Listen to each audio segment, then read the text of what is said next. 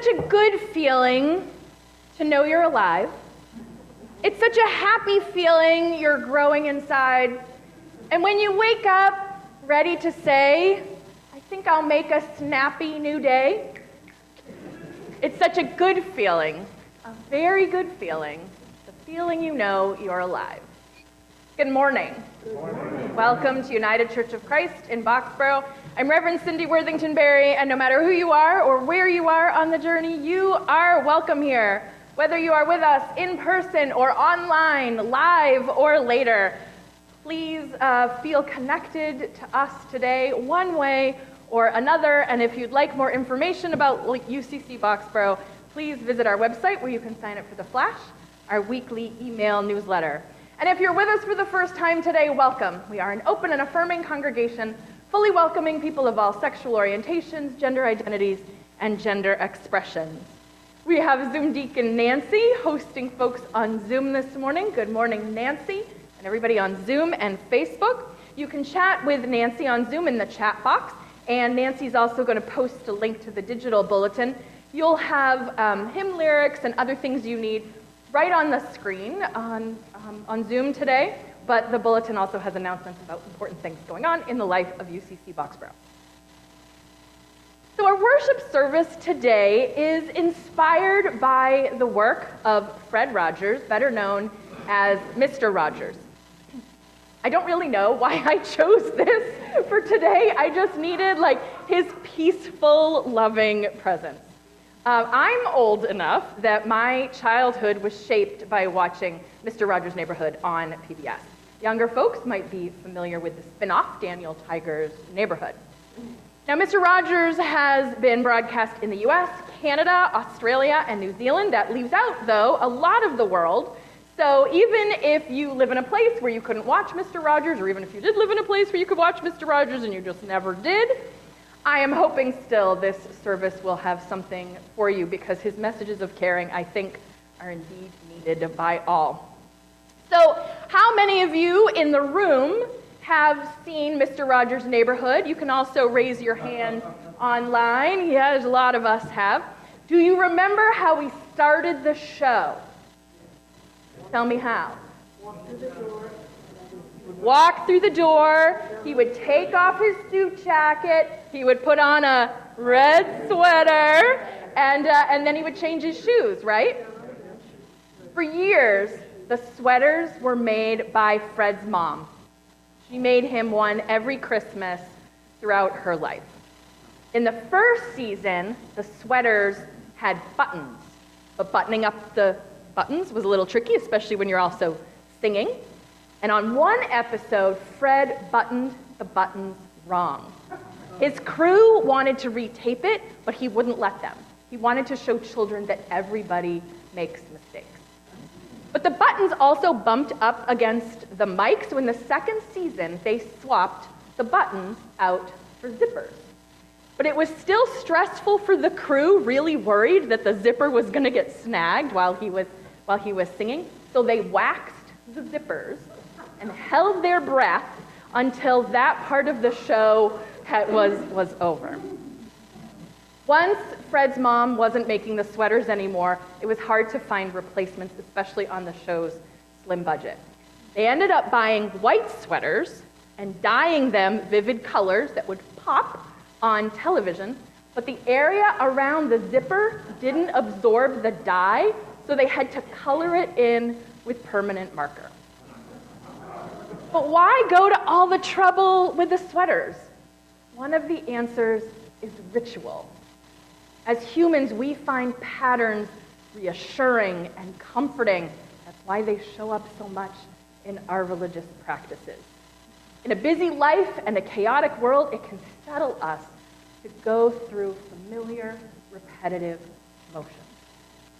Rituals can also help draw a line. Mr. Rogers changing out of a suit jacket you'd wear to work into a comfy sweater for home says that the workday is over and now it's time for family and friends and neighbors. So by starting every show with the sweater and the shoes and the song, Fred told his audience, "This is our time. You know this is safe space. I am focused on you now. His consistent actions communicated more powerfully those ideas than words ever could. Now, I'm saying all this right now because at this moment in our worship service every week, it's the equivalent of the sweater and the shoe changing. This is when we try to let go of all the tasks and the plans and the busyness of our lives and enter into a time of just being with each other and with God. So as you listen to the sound of the bowl, picture yourself swapping the jacket of productivity for the sweater of presence. Imagine taking off the tight shoes of keeping up and sliding on slippers of comfort. And hear God's voice singing you into this time and place.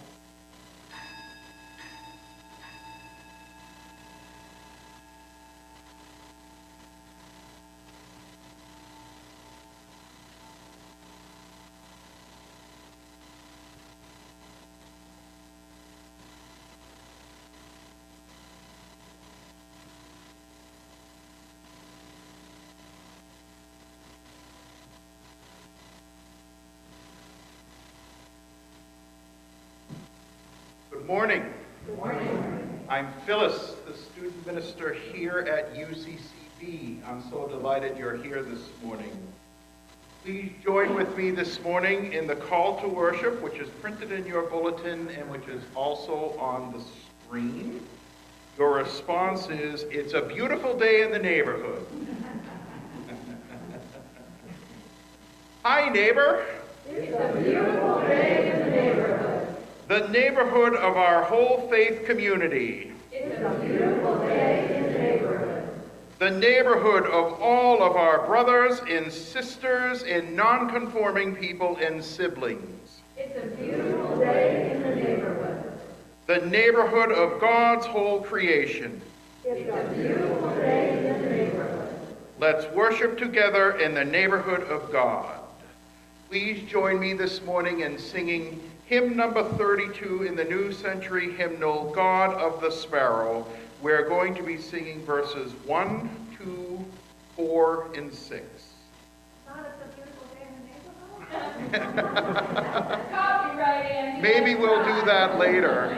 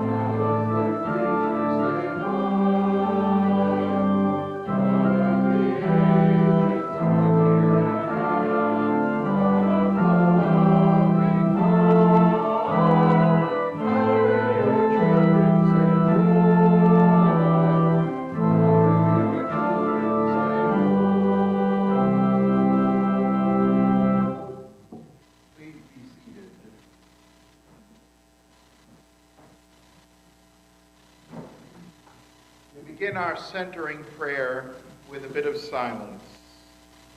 In the quiet, I invite you to think about your neighborhood. Define that however you like.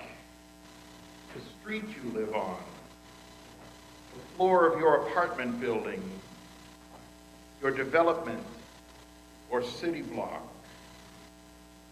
If you're here in the sanctuary, you could consider the church's neighborhood, those who live and work around this building. Whatever you choose, picture that neighborhood, its gifts and its challenges, as we come together in prayer. Let us pray.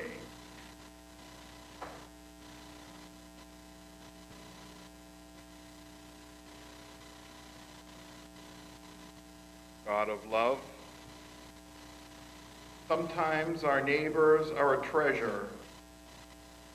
They care for our cats when we're on vacation and invite us over for a barbecue. Sometimes our neighbors bring us a little stress, playing loud music at all hours or constantly borrowing things they don't return, or worse. And yet your challenge to us is the same, God, to love those neighbors, to send out through our neighborhoods a spirit of peace and compassion, to see ourselves as being intricately connected to our neighbors, so that what impacts one of us impacts us all. Help us to not only bring such love to our neighborhoods, God, the whole world as our neighborhood. Fill it with love. This was what was taught to us by Jesus, who also taught us to pray, saying, "Our ever-loving God, who art in heaven."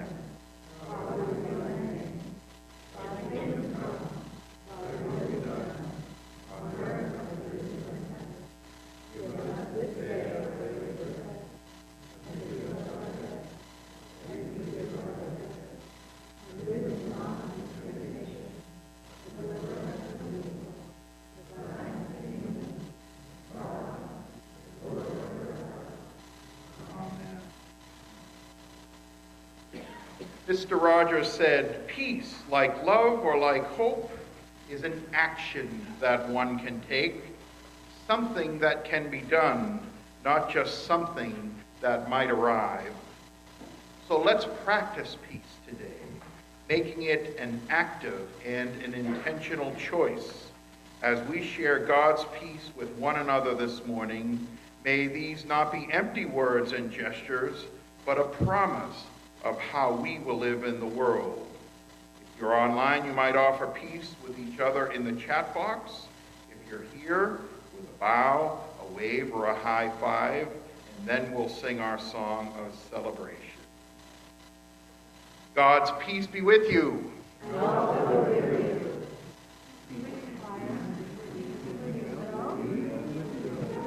Christ.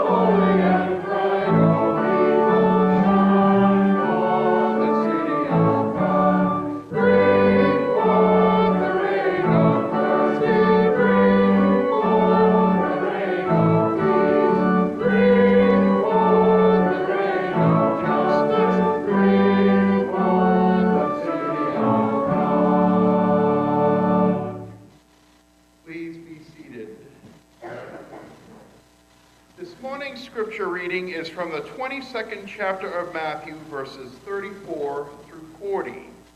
It is one of the most well-known passages of Scripture. Leaders around Jesus are asking him lots of trick questions, trying to get him to say something that will get him into bad trouble. But Jesus doesn't fall for that. In this passage, he quotes the Hebrew Scriptures twice. One is a passage from Leviticus. The other is the Shema, the famous Jewish prayer from Deuteronomy. Hear Jesus' description of how we should live. When the Pharisees heard that Jesus had silenced the Sadducees, they gathered together, and one of them, a lawyer, asked him a question to test him. "Teacher, which commandment in the law is the greatest?" Jesus said to him, "You shall love the Lord your God with all your heart, and with all your soul, and with all your mind, and with all your strength. This is the greatest and first commandment, and the second is like it. You shall love your neighbor as yourselves. On these two commandments hang all the law and the prophets. These are our sacred stories. May we have the vision and the wisdom to live them. Children of all ages are invited to lean in for a word for all ages.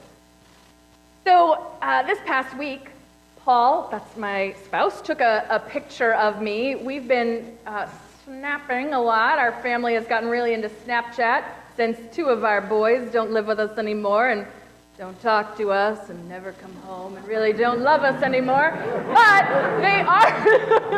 But they are willing to have a snap streak, so we do that. But Paul takes pictures of me when I'm not paying attention.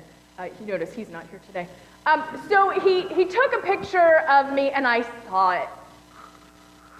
And my total reaction was like, oh, look. And it was a very familiar feeling. Sometimes I have to listen to a recording of one of these worship services. Oh my God, that woman is so irritating. I don't know how you can stand listening to her voice. That's like when I hear my own voice, I just... Do you ever react like that when you see a picture of yourself or hear your voice or read something you wrote? Is it just me? No. Okay, we have some feelings. Did you know we are breaking a commandment when we do that? Jesus said, love God, love your neighbor as yourself, which means we have to love ourselves. Would we go to a neighbor's picture, right? Would we hear like a recording of our neighbor and go, oh, you sound terrible? No, we wouldn't do that, right? When we do it to ourselves, we're breaking the greatest commandment. Mr. Rogers knew this. He said, you can't really love someone else unless you really love yourself first. Now, the good thing is, Mr. Rogers and Jesus are all about forgiveness and trying again. So it doesn't matter how many times we've done that in the past, seen the pictures of ourselves or heard our voices and gone, and I better never see the recording of me going blech and this morning. I wouldn't recover from that. So we need, in order to follow the commandment, we need to be able to love ourselves. Right? We're all agreeing with Jesus on that? Okay, good. That side is anyway. But sometimes it helps if somebody else tells us they love us first. It's just a weird thing. In loving ourselves, sometimes it helps if somebody else tells us they love us first. Mr. Rogers said, I like you just the way you are. I like you just the way you are. Stared into that camera, so it felt like he was staring right into your soul, and said, I like you just the way you are. Not what you look like, not what you wear, not what you do, just you, uniquely you. I like you just the way you are. Okay, now that you've listened to me say that I like you just the way you are over and over again, maybe it will be just a little bit easier for you to love yourself. So I'm going to invite you, if you're willing, to close your eyes, or you can also just look down if that's more comfortable. Picture yourself in your mind. And in a minute, I'm going to invite you to say, I love you, and then state your name. I love you. Don't say state your name. Say your actual name. Okay? Ready? All right. Here we go. All together. I love you, Cindy. Good job. Now maybe we're ready to love our neighbors. Amen.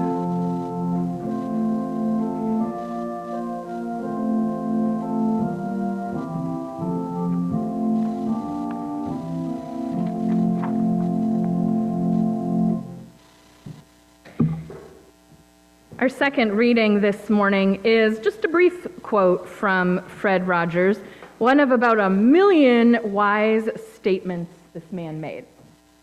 He wrote, "As human beings, our job in life is to help people realize how rare and valuable each one of us really is.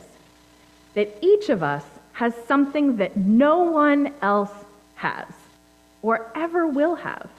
Something inside that is unique to all time. It's our job to encourage each other to discover that uniqueness and to provide ways of developing its expression."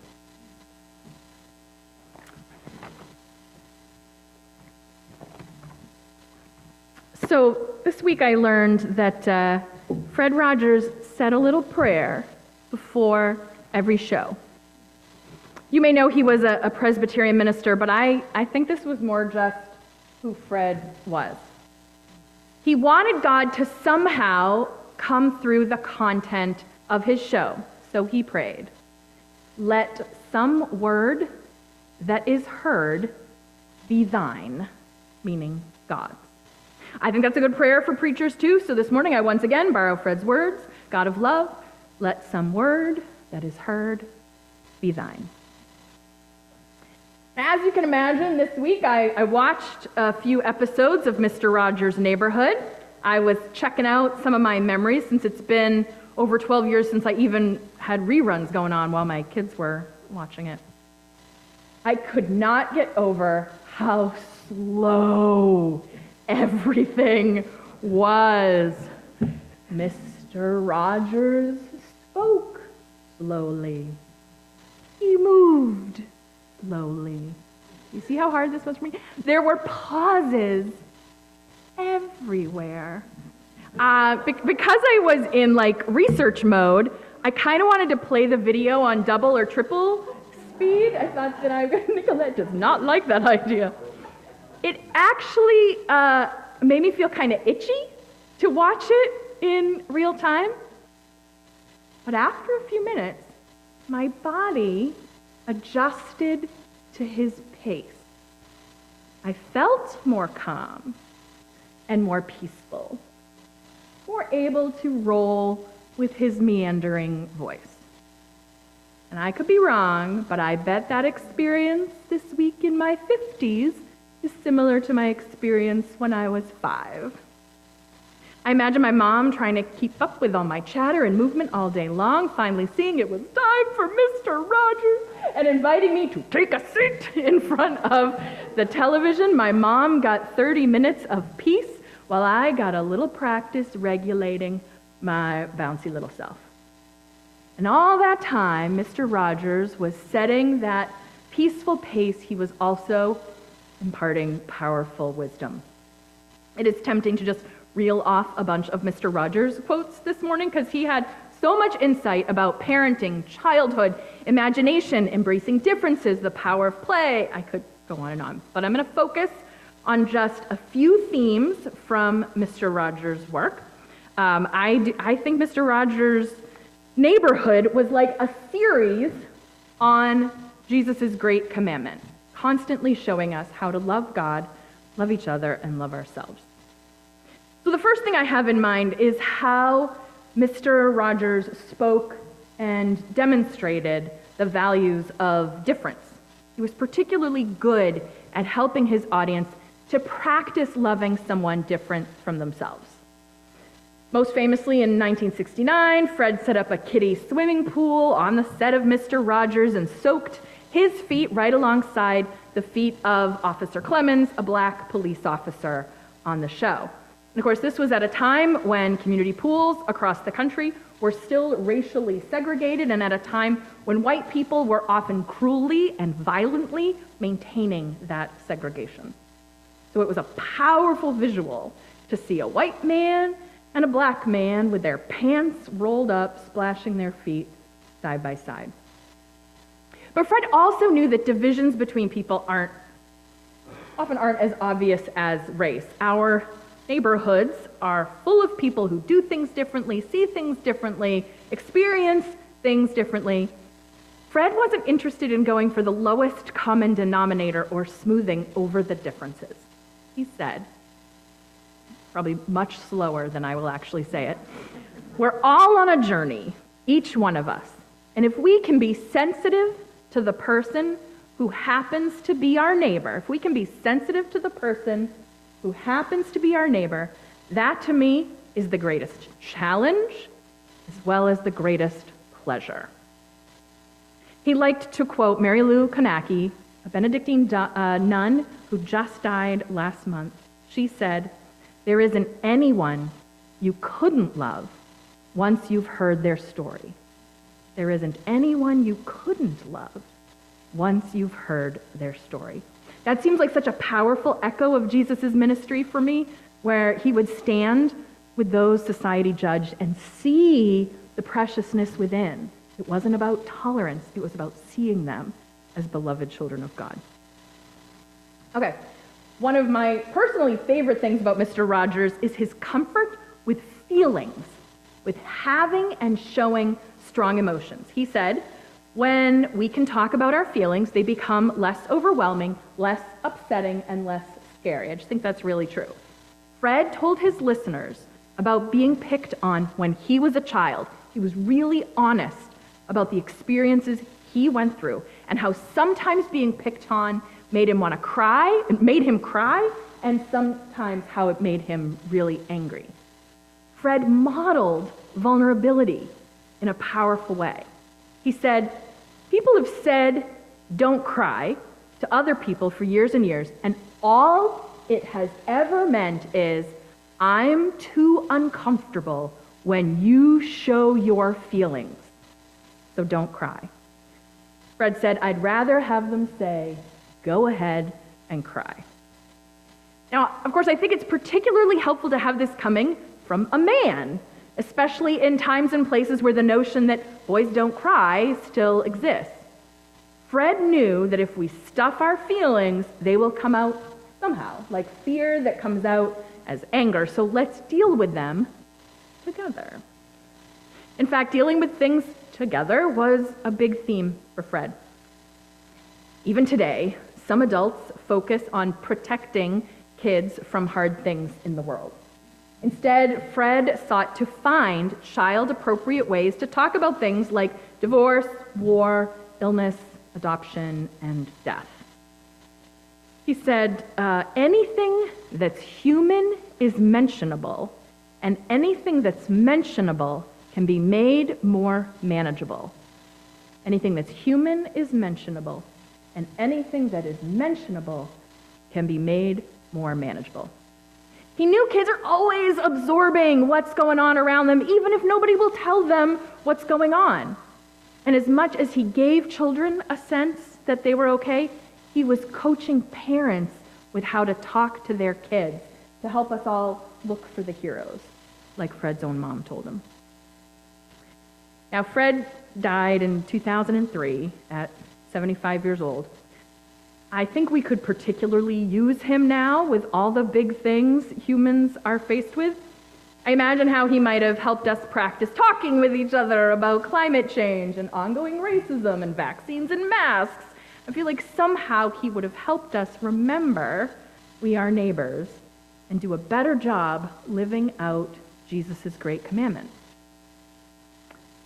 But maybe that's a cop-out, thinking that if only Mr. Rogers were here, things would be better.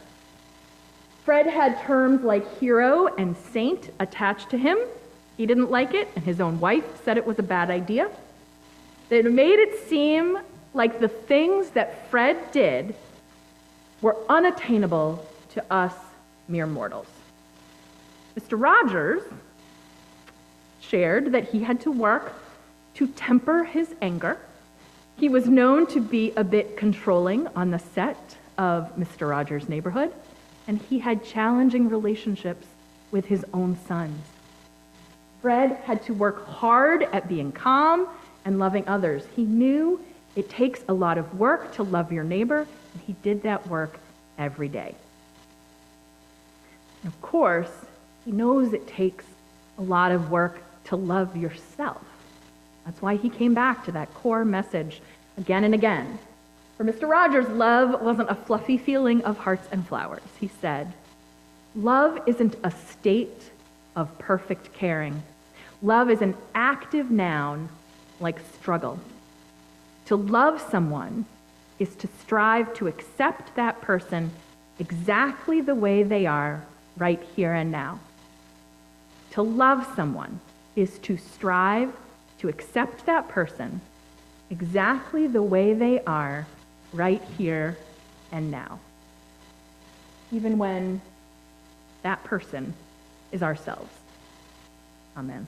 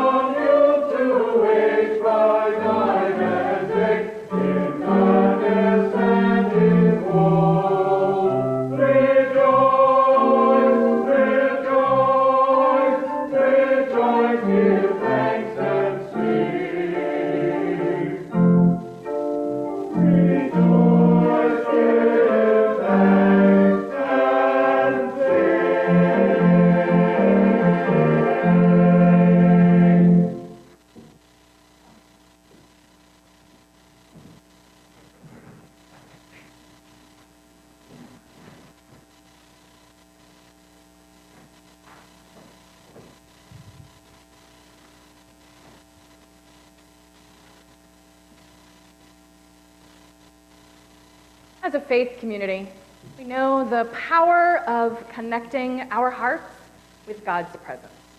So during this time, we share all of our joys and concerns in prayer. For those of you joining us through Zoom or Facebook, you're invited to add your joys and concerns into the chat box. Those of you in the room are invited to share them aloud. Just a reminder that out of respect for confidentiality, we don't use last names. We begin with joys. What joys do you bring to this place today? Mary. Colin turned 7, our grandson Colin turned 7 this past week. We celebrate that, but also he had his party in the community center yesterday, and I just want to celebrate the that space and how wonderful it was for a 7-year-old crazy to have a space to have a party. So it's a beautiful space. Thank you for the congregation. Mary is lifting up her grandson Colin's 7th birthday, and also that his party was held in the community center, which is a great space for laps, right? You can just go around and around and around. So Mary is also celebrating the gift that that space, renovated by this congregation, is for the community, for all the birthdays and family events that take place over there. Thanks, Mary. Other joys. Catherine. And next to Leo turned 8 this week. And next year we're going to do the party. But I'm praying to God that we survive with him. So Max and Leo, who we prayed for when they were being knit together in their mother's womb, turned 8. Everybody survived. And clearly we're going to have to come up with a special package for birthday parties for young children in the community center. We will work on that. Yeah, Marley. I want to celebrate the youth. I'm just looking at my granddaughter Avery and her brother Owen. And for Avery's finishing up, they've been doing Legally Blonde. She's been in that play at the high school. But just, the dedication and the respect for each other, there is hope in the world. And then Owen, he's 11, but his soccer team is going to Ireland this week to play 4 or 5 games over in Ireland. But the reason they're going is they're such a wonderful group of boys that get together, respect, show compassion, empathy for each other and other teams. That the coach wanted to do something special with them. But I think. So they get to go to Ireland? We used to have ice cream. I just see hope in the responsible youth that I'm seeing around at least my grandchildren. Yeah, Marley is lifting up the beauty and power of our young people. She's focusing on her grandchildren, but I think they are symbols of what we see in our young people. And it's really just our job to not wreck it. So particularly lifting up Avery, who has been in the musical Legally Blonde at the high school? Yeah, it's a junior version. Avery's in high school? Yeah. So, and then Owen, who's a soccer fiend, is going to Ireland because his coach wanted to do something special, which I'm not bitter, but I'm so glad for Owen that he gets that experience. And it's in part, we've heard about this team before, how well they all work together. Mr. Rogers is very proud of them. I have a few joys, but I don't want to step on anybody else's. Suzanne.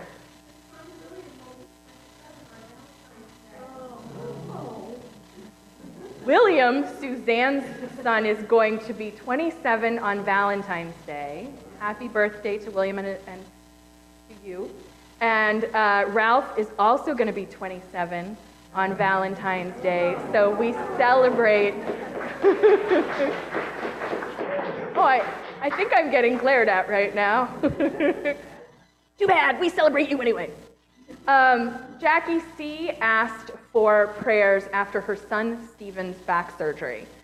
He had surgery this past week. They didn't tell her about it until the day before. He came through fine, but there's a long recovery ahead. So prayers for Stephen, Jackie C.'s son. And Linda and Fred, who continue to deal with illnesses and accidents, just wanted me to lift up how grateful they are for the support and meals and care. So that's a joy this morning. What concerns do you bring to this place today? I have a couple on. Oh yeah, Marley, go ahead. Yeah.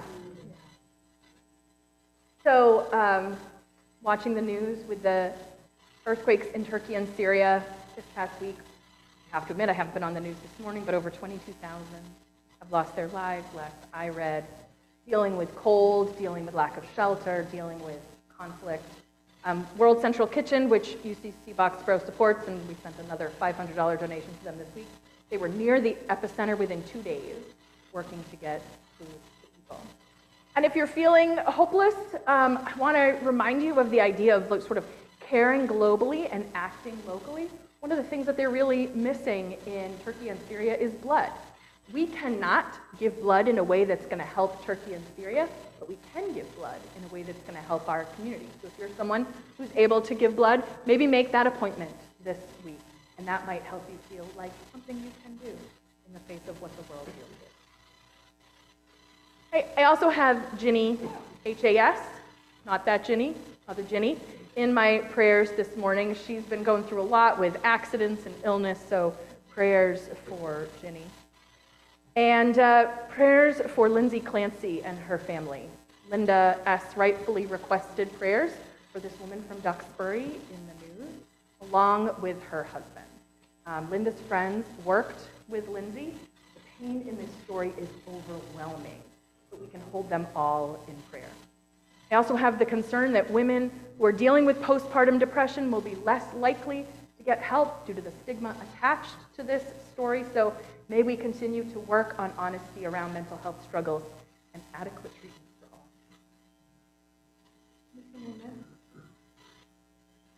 Okay, so on several occasions when speaking with adults, Mr. Rogers asked them to take some time in silence to think about those who had loved them into being. Anyone who had loved the people in his audience and who had nourished them in the deepest part of their being. Now, I think he was trying to get grown-ups to tap into two things. One, the power of the great cloud of witnesses who have loved us. Those right nearby, those far away, those in sacred memory. But I think he was also trying to get us to be a bit more quiet. He said, real revelation comes through silence. In silence, we can let important parts of ourselves emerge and open ourselves to the wisdom that surrounds us if we just had the heart to perceive it. So our prayer will start with a full minute of silence. I will watch the clock. You don't have to. And I give you the same invitation that Fred gave reporters and TV stars and White House experts. Think about the people who have loved you throughout your life and feel that love anew. Let us pray.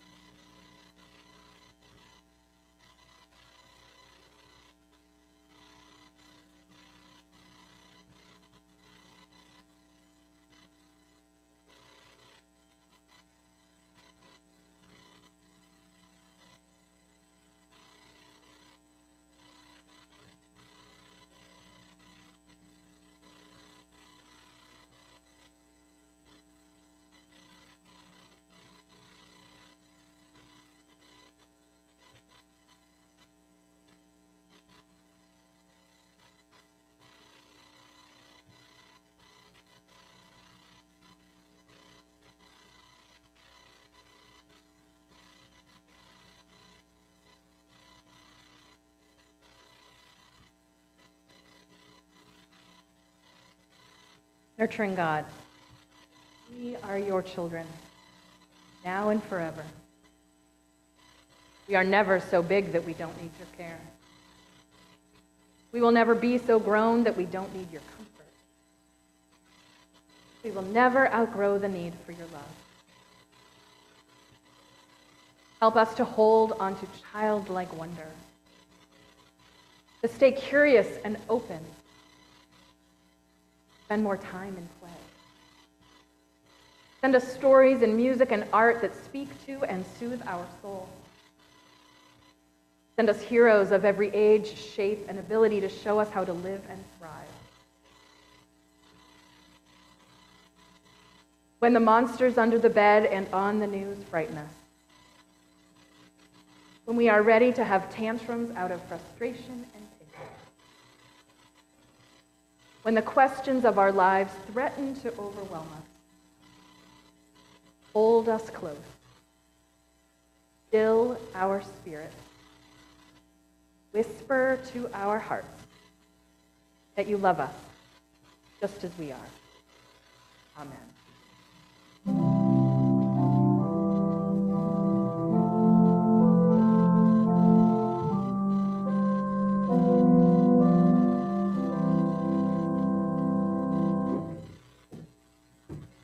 5 families have heat. 6 families can get to medical appointments and work. 7 families had enough to eat. 8 families are in their homes tonight. In 2022, the UCC Boxborough Deacons Fund helped 25 families in our community, distributing over $11,000. We paid rent, we bought groceries, we took care of car repairs, and we covered utility bills. This was one of the most tangible ways in which we loved our neighbors. So many of our neighbors are living right at the edge. An increase in prices, a brief illness, or a flat tire are enough to put a whole family at risk. So we work with schools and the town and local agencies to help not just get a bill paid, but connect people to the resources they need. Every February, we take a collection for the Deacons Fund. It's also known as the Community Support Fund. And like all connections, this is completely optional. Folks online, the Zoom Deacon will post giving information in the chat box. In person, there are special giving envelopes in your bulletin, which you can put in the plates at the back of the sanctuary. And anyone can use the text to give number in the bulletin. Just add CSF for Community Support Fund after the amount. Thank you for all the ways in which you support the ministry of UCC Boxborough. Our closing hymn is "Oh for a World." The words are in your bulletin and on your screen. You're invited to rise in body or in spirit.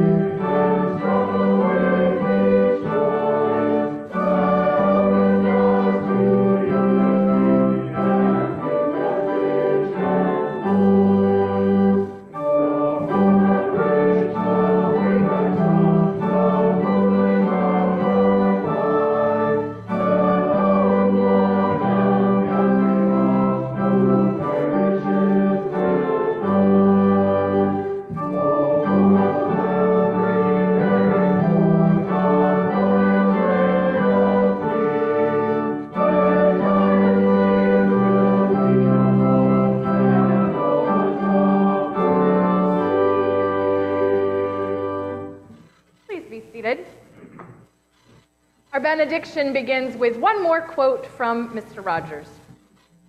If you could only sense how important you are to the lives of those you meet, how important you can be to the people you may never even dream of, there is something of yourself that you leave at every meeting with another person. So go, beloved, into the world, loving your neighbor and knowing you are loved.